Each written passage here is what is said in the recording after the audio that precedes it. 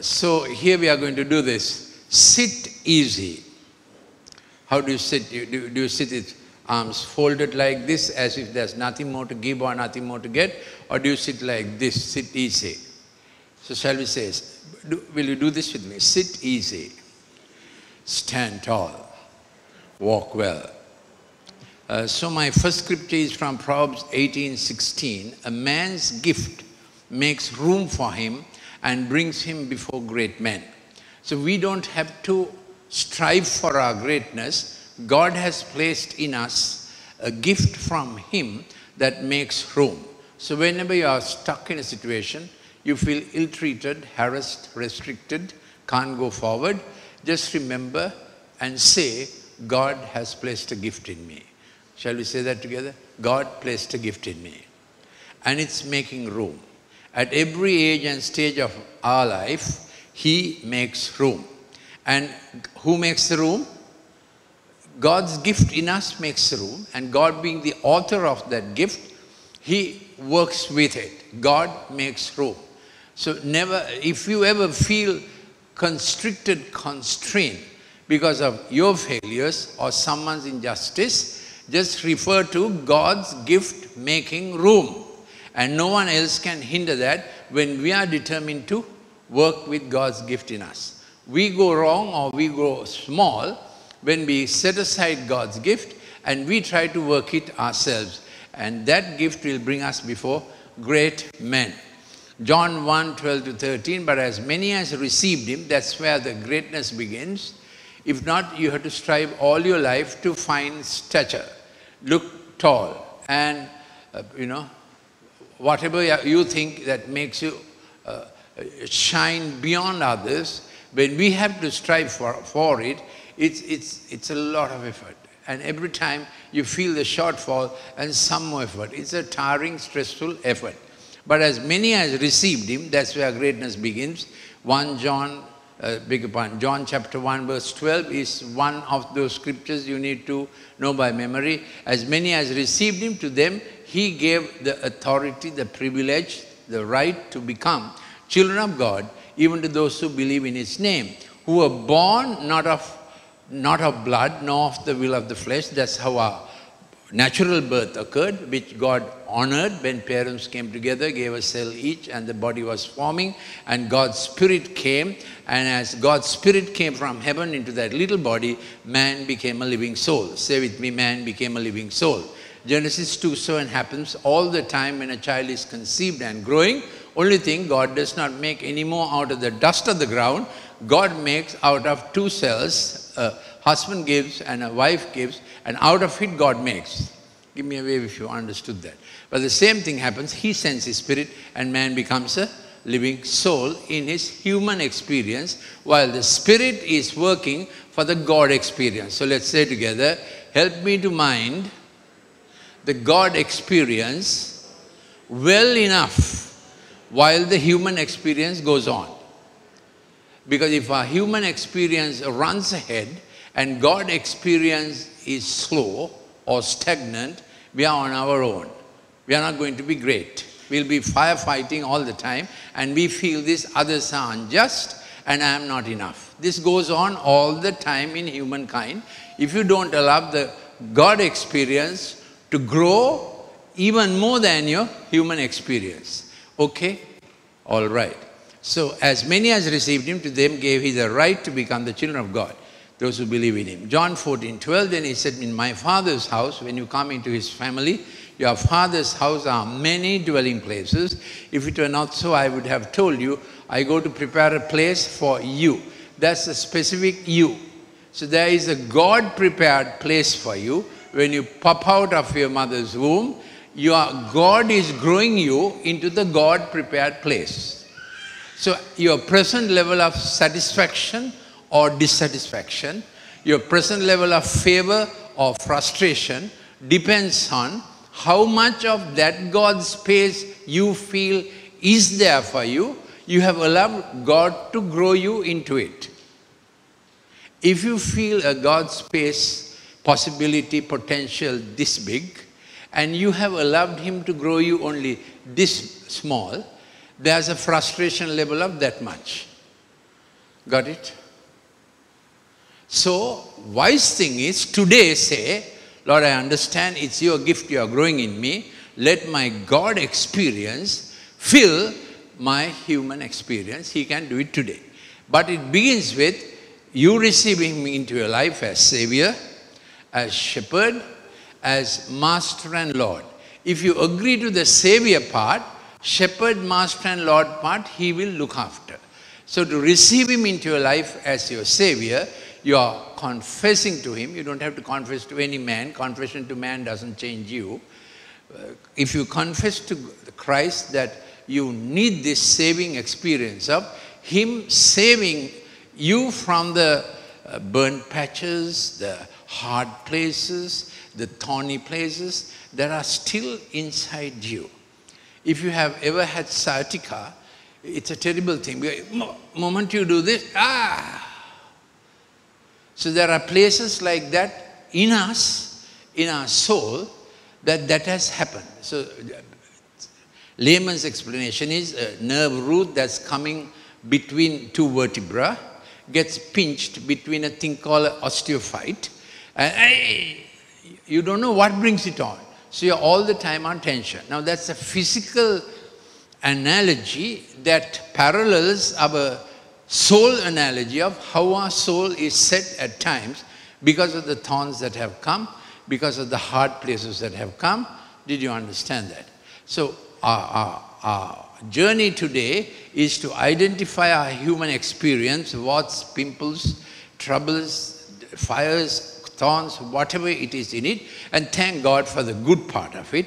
There'll be a bad part and an ugly part. The ugly part is our doing, bad part is others doing. So we prefer to ignore the ugly part that we have been doing. But we magnify the bad part others have been doing. How many of you remember Clint Eastwood in Good, the Bad, the Ugly? You are not that old, Jero. Yeah. So when that film came to Savoy, I was in the age of going and seeing films, and we wanted to see all the Clint Eastwood films at that time, isn't it? Fistful of Dollars. Good, the Bad, the Ugly, and there was another dollar one. Oh, okay, that's all right. So today we are going to say, shall we say together? My God experience is going to grow from good into all that is bad and casting out all that was ugly in my life in Jesus' name. So that's how the dwelling place of the Father's house grows in us as we allow him to work with us. James 1:17, how does the good gift becomes a perfect gift so that we sit easy in grace and knowing that we well belong in our Father's household. We are no more orphan, no more searching, no more feeling forsaken, no more not knowing where we are heading, as Cain lamented. Every good thing, James 1:17, every good thing given and every perfect gift is from above. So there's a good gift in me that the Lord is working out to stretch it into all the room God has for me in this world. We never have to feel I'm in a very small place. We don't have to. Because the room God has for us, the dwelling place he has for us is sufficient. And we will have satisfaction. Let's say together, sufficient satisfaction. So stop the grumble and get on to what God has for us. Every good thing given and every perfect gift is from above, coming down from the Father of lights. So there's some more to download into our lives.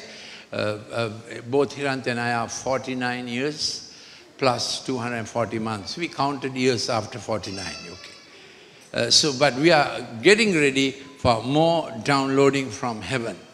Every good thing given and every perfect gift is from above, coming down. It's still coming down, more of him from the Father of light, with whom there is no variation or shifting shadow. God does not give up the project Lalith Mendis. What he had in his mind about me when I popped into my mother's womb and out of my mother's womb, he's working relentlessly to get me into his shape. So I say I'm a work in progress. He doesn't change his mind about you. Sometimes we change our mind about what we can do. we pitch our goals shorter, lower, but He doesn't. He works to the perfect sense He has about our life. Every good thing, whom there is no variation or shifting shadow. So when our stature is rising in us, which is the next step we are going to do, what's happening actually is Jesus in us is recovering all what God has for me. That's growing up in stature. Ephesians 2, 5-6, even when we were dead in our transgressions, made us alive together with Christ. By grace you have been saved. So not our effort. Where we are in short supply, He keeps pumping grace. Not our effort. And He raised us up with Him and seated us with Him in the heavenly places in Christ Jesus, which means the little fellow that came from heaven knew in the mother's womb what a happy and holy place he came from it. And mother's womb was every way physiologically, histologically, embryologically fitted for the little fellow to feel utterly comfortable, well supplied in that place. And then starts the grumbles, the scowls, the howls, the growls. Anything else you have been doing? Scowl, howl, growl, and the Sinhala owl. That matches, isn't it? Scowl, growl, howl, Sinhala owl began, but thank God, He is restoring. So we are seated with Him in the place He always had for us. So no more sense of unworthy, insecure, or all the cover-ups we have to use. Some people cover up with ferocity, external. Some people cover up with going inside and hiding themselves. They are so polite. Always they want to say the right thing. And they are living, trembling inside them because they may say the wrong thing. So two kinds of cover-up, the quiet cover-up or the loud cover-up. Give me a way if you understood that. So ask your neighbor, which cover-up do you practice? Quiet cover-up or the loud cover-up? I practice the loud cover-up. I am gregarious, extroverted. When I get scared, I speak more. I'm not the kind of chap who goes inside. I am the chap who, my cover-up is, I come out ferociously when I'm scared. We all have cover-up, but thank God for Jesus. Say, thank God for Jesus. Thank God for Jesus. Thank God for Jesus. Since He came into us, He's folding up the cover-ups little by little. And He is manifesting His nature little by little. 2 Corinthians 5:17, all things are passing away. All things are passed away. All things are becoming new. So in your once the Savior comes in, He helps us to fold up things that we were putting out. And He grows His nature from inside out. That's the Christian experience. So next time when you find that old cover-up popping up, you just speak to Jesus and say, Lord Jesus, my Savior, fold this nature, if possible, permanently. That next time in my reaction or response, that nature will not come out, Christ will grow and represent me. Shall we say that together? Lord Jesus, let my old nature cover up, not pop up, but your nature regrowing in me come forward in Jesus' name. Yes, so here is the process, Colossians 3, 1-4. Therefore, if you have been raised up with Christ, keep seeking the things above. So our heart moves towards the God experience. Let's see this. Lord Jesus, shall we say together? Lord Jesus, let my heart grow towards the God experience. So initially we have to learn a lot of things. As you read the scripture, like a child, we begin to learn the way God deals with things, mostly the way He deals inside us. So, therefore, if you have been raised up with Christ, Keep seeking the things above where Christ is, seated at the right hand of God. One more time, seek the God experience. Will you say with me? Seek the God experience. Seeking how God makes the room. God takes it forward. God expands my horizons, opportunities, whatever is available for me. God expands it and God grows it. That's what Christ does for me. Set your mind on the things above, how God will do it, not on the things that are on the earth, how I have been doing it and how I have been tackling it. Did you understand that? So the two will be almost in competition. On a good day like Sunday morning, wonderful time of worship. Shall we give a great hand clap for that? Wonderful time of worship. That's one of the best theological songs I heard on the blood of Jesus. Shiloma Vera, yeah. You'll send me the words of it. Thank you, Jesus, for the blood applied, isn't it? Thank you, Jesus, for the blood applied. That is actually a statement of jurisprudence, wisdom of God in how He deals with human problems. That's what divine jurisprudence is in that thing. God, thank you, Jesus, for blood applied and for the ransom that was sufficient for all redemption. Shall we say together, ransom that paid adequately all my shortfall and dividends lifelong available to make all the room God has for me. Got it? That's what a ransom is. Lifelong, Jesus pays, and He never says can't. And then when we are in a relationship, when we are discipling people, we say, lifelong, Jesus is paying for me out of His bounty, out of His generosity, gratis. And we learn that character of God, that stature of Christ, to be like that to others whom we are bringing to Christ. That's the story of how the stature of Christ moves out from us into our workplace, relations, and whomever around us. Did you understand that? Now I had to backtrack a little. I had to backtrack a little to an old story. The first words man ever spoke in the universe was what?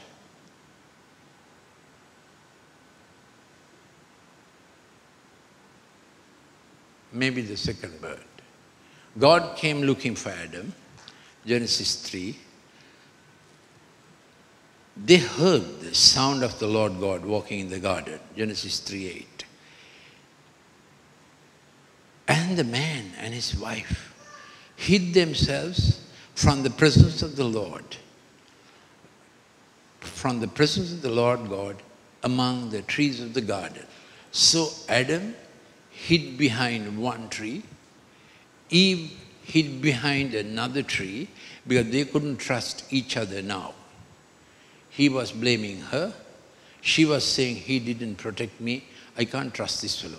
So he's behind that tree, scared of God and scared of her. She's behind that tree, scared of God and scared of him. Did you understand the scenario? They lost fellowship not only with God, they lost fellowship with each other. That's how it is, till Christ restores. That's how it is even in marriage, till Christ comes into both of them. We are hiding, if not 100% from each other, at least 50% from each other. And we don't even know. Then Christ comes in and He slowly removes the veils. He slowly removes the cover-up. In a way, we are not insulted. We are not hurt. We are not embarrassed. But it's Christ. All this is between Christ and us. But others begin to see, he's easier, she's easier. Something inside has changed. It begins to show on the outside. Okay? So certainly before marriage, two people have to work towards God. If not,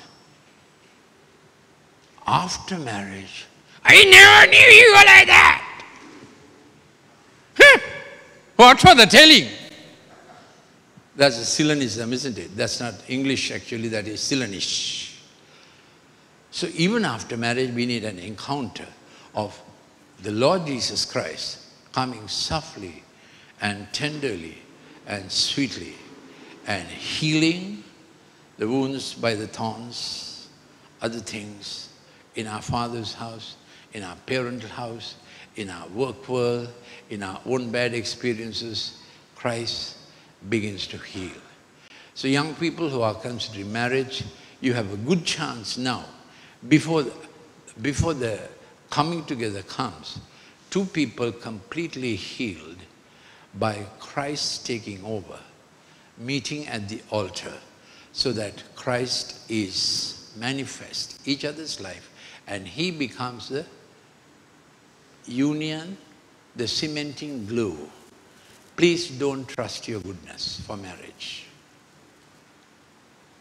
Got it?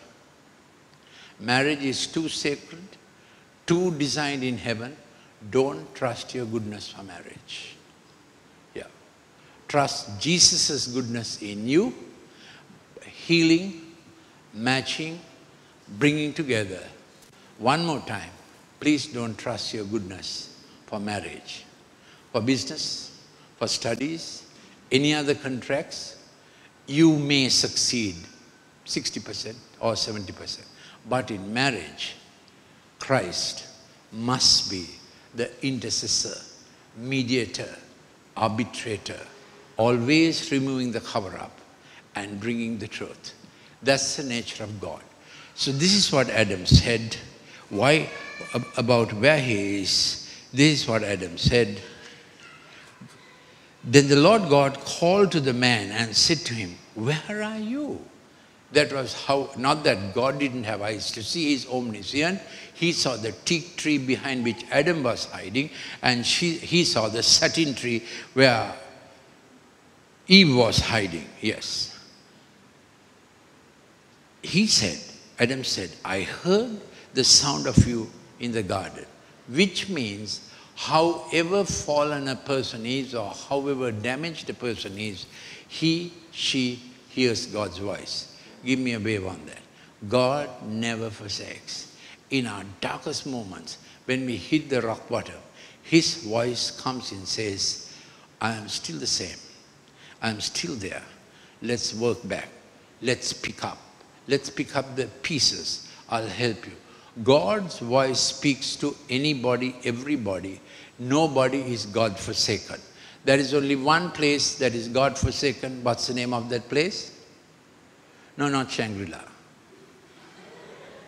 The name of that place is Gehenna, the lake of fire. But every other place short of that, His grace reaches and picks us up, picks us up. Shall we say thank you for Jesus? Thank you, Lord Jesus. So Adam said, "I was afraid. I am naked. I am hiding." The three things that happened to man: he lost his belonging, no one will take care of me, insecure, I am afraid. Restored in Christ, I am loved, become a child of God. Christ spoke up for me. I am no more afraid. I am sitting easy in my Father's house, well-provided table, and that seat no one will take away from me. Do you remember an incident when you were seated at the edge of the seat? Okay, you fell in love, and your father-in-law was a tough lawyer, tough as nuts. And you have to go and tell him, "I have this idea about your daughter." And you were seated on the, you remember Amrit, you were seated on the, no, edge of the, or you get a note from the boss saying, "Report to my office immediately." Then you go and sit uneasily, don't know what. Anybody got a call to the principal's office anytime when you were in school? Some are saying many times. I was lower 4C. You know which college has lower 4C, isn't it? And I was in the English class. I had not taken my textbook. I think it was Tale of Two Cities. And the teacher was an Anglican priest. And my best friend Devaka Piris was next to me. I was telling him, show me the book so that he does not know I don't have a book. So then he saw us talking in the class. He said, "Dear, why are you talking?" And this, my loyal friend, said, "Not me, Mendis."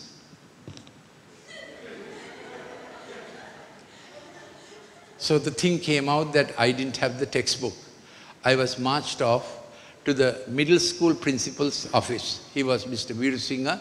And my great worry is he knows my father, and this episode that I got 3 of the best on my gluteus maximus will go to my father. Getting on the gluteus maximus was no problem. So I went trembling to the office, and Mr. C.S. Veerusingha, he had another name, Lucky. You remember that name? Yeah. Everybody called him Paul Veera. Our college had Papatika, Paul Veera, rifle. What else did we have, Lucky? Few other things we had. Okay. Oh, yes.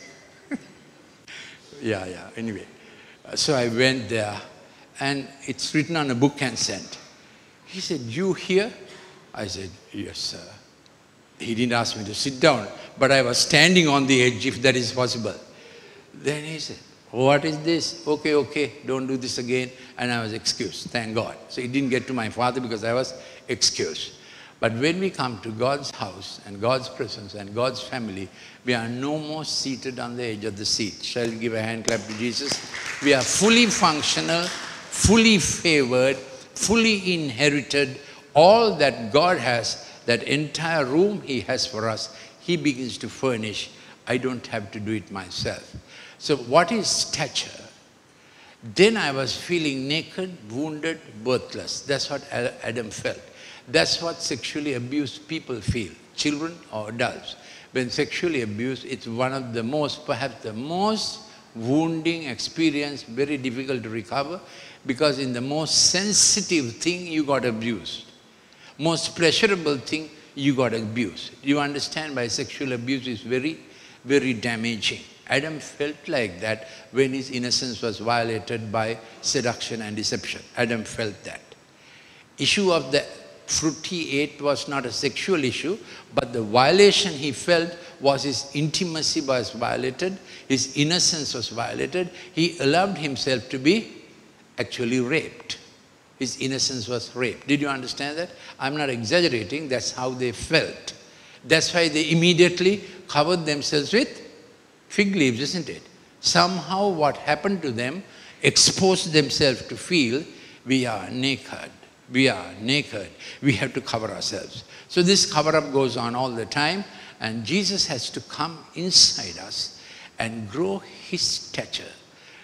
Then we don't worry about the image we carry. We are concentrating on the Jesus build up inside, His nature, His character, which is called stature. Did you understand this? I'll explain it again. When Christ is building up in the inside with Christ's virtue and Christ's quality, our image is improving, we feel it. But when that is not happening in the inside, we have to build our own image, fortitude, good manners, eloquence, right words, present ourselves that we may be appreciated and not rejected. The latter is a very painful exercise. And we come away wondering, did I impress enough? Did I say the right thing? Will they invite me again? Will they think I'm a nice person? Kind of thing. Am I explaining myself enough? Being built in the inside with Christ's stature, giving us confidence. Say confidence. If we don't build up with Christ's stature, we put up pretension. You understand the word? We are pretending all the time. Fearful inside, bold outside. Feeling damage inside, showing strength outside. It's a very hard deal, equation to practice, where we feel the shortfall inside, but we put up a bold front outside. So the facades will be slowly folding up, fronts will go away, we will be we. So when someone meets us, he meets a real person because Christ in us has worked himself out to be Christ outside us. Do you think that's a good journey to begin? Possible? Already experienced in some areas? Christ in us, working out to be Christ in all our words, in all our deeds. If any man be in Christ Jesus, he is a new creation. All things are passed away. All things are becoming new. This is the Christ stature. We are growing from the inside. We need not be conscious about how do I present myself? How do I, what will people think about me? It's not our worry, because Christ has given us confidence and built us. So Ephesians 4:13, we all attain to the unity of the faith and of the knowledge of the Son of God, to a mature man, to the measure of the stature which belongs to the fullness of Christ, stature manifesting in us.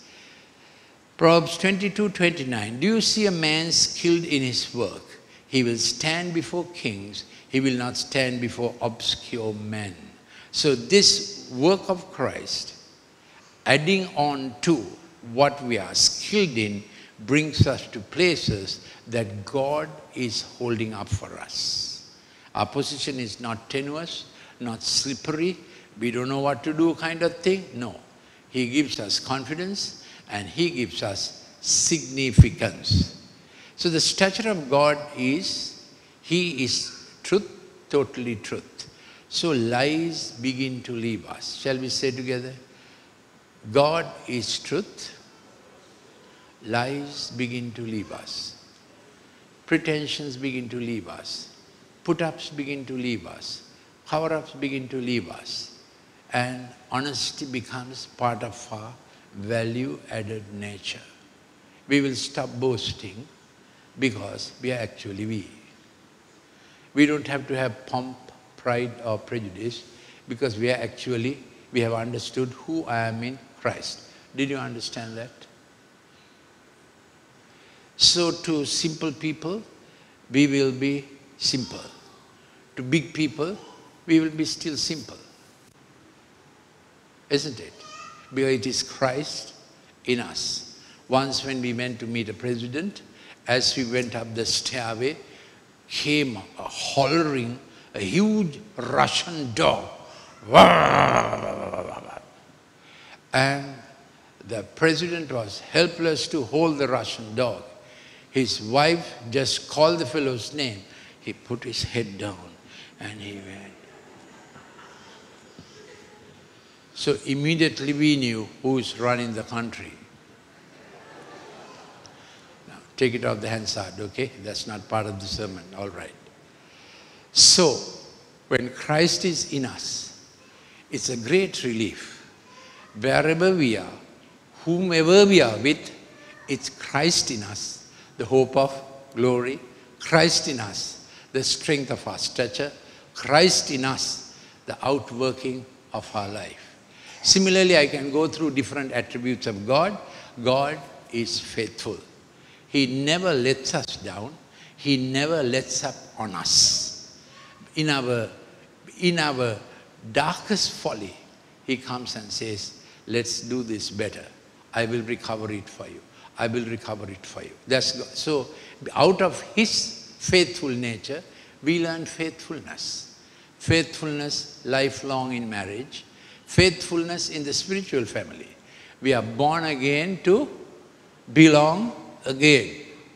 Will you shift from here because you have got to know there's a fantastic building, Wi-Fi enabled, and every kind of LED light is blooming and much better. I think we have quite a nice stage, but stage is not the thing that keeps you, isn't it? It's a belonging. We are born again to belong again in a larger family. So I will take that thing that has happened in us, practice secure belonging, stature and significance will follow. Significance is what output of our life. Stature is the input of our life. Stature is how we have grown in the inside. Significance is what we output from a Christ grown-up life in us. Now, similarly, people can do this without Christ. Then they'll have a measure of room. But when Christ comes into us, He expands that measure of room much more. Did you understand that? Yeah.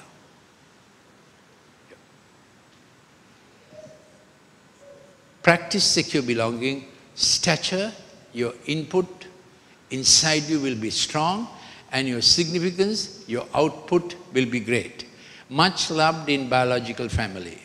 God the Father has to heal the gaps and lapses of the biological family. Don't neglect it. There's no perfect home. There was one perfect home, the Garden of Eden, but an offer came for a better proposition was offered as seduction. Adam and Eve swallowed that better proposition, that what looked better for them, and it worked so ill. Born again to belong, can we have this slide? Born again to belong again in the spiritual family, hopefully forever, so that we constantly meet people who have always known us, which is the yardstick of our growth. We don't shift places because there's something irking us in the inside. Attend on the thing that irks you in the inside. The thorn in your flesh, we need to attend on us. The changing the place doesn't change the thorn. Thorn is still there. So in Colombo circles, there's so much of shifting because church has lost the idea of growing tall with Christ 1 inch at a time. They are looking for inches that come from outfits of the external. External outfits cannot grow you in the internal stature. Only Christ can. So what are we doing? Born again to belong again in the spiritual family forever. It's not a perfect spiritual family, but a work in progress where you vitally contribute from day one.